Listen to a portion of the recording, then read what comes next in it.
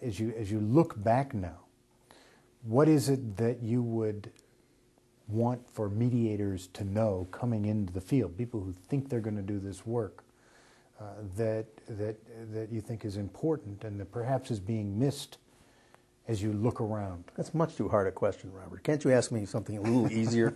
I don't know. I think one of the things, it's a little bit of paradoxical advice. I mean, on the one hand, I think perseverance plays a large role in the work that we do, and having some staying power, and not getting too perturbed by the momentary barriers and challenges that come up.